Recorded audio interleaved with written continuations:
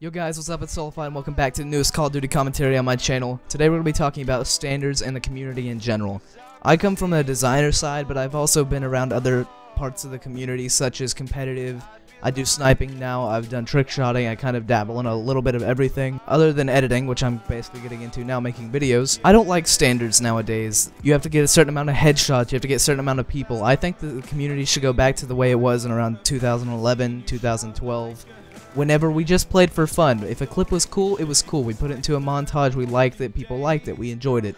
We didn't set a standard and had to get other people to rise to it, but I do understand that with teams and stuff, they're becoming businesses such as FaZe. FaZe is a really big team now, so they have to have a standard for people that join. You can't just let anyone join. I think for the day-to-day player, day-to-day sniper, smaller teams, that everything should be about fun, but also kind of have a standard of clips. Just kind of mash the both together the best way that you can. I don't know how that would be, so I'm just throwing out my opinion on all this. When it comes to personality standard, I want personality to stand out more than just anything like clip-wise. If you get a cool clip and you have a personality, that's really cool. You can throw that in there. As long as your video is entertaining, I'm gonna watch it. I'm sure other people will watch it too. If you watch people like Jeff doesn't always hit clips, but sometimes he does. His personality is there. He has a good flow with his voice.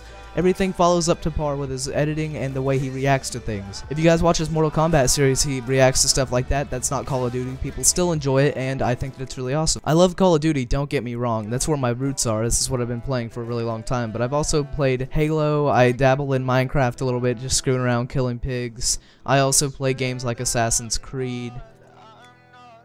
Oh my god, my name is Picky, whatever your goddamn name is.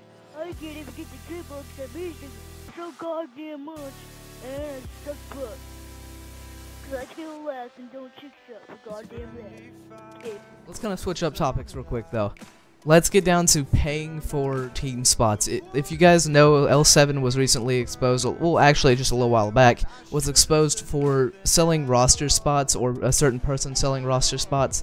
I honestly think that ruins teams and gives the community a really bad name. People are making it all about the money. It should be more about the players and just having fun with a team, a group of guys, girls, people in general.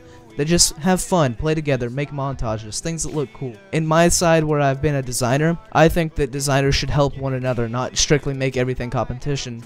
Yeah, there is money in it, but like I said, selling roster spots kind of degrades a team. It makes it look like it's all about the money. Basically, people that have money are the ones that are going to get in. You don't have to have clips, you don't have to have personalities. And I'm sorry to say it, but unless you're a big team and you have staff, then staff is not really needed. I get that you can share videos around, but if you have friends that are willing to share your videos, then you have no reason for staff. Anyways, guys, that's all I have to say about this topic. If you guys enjoyed the video, please like, favorite, comment, and subscribe. As always, guys, I'll see you in the next video. Peace.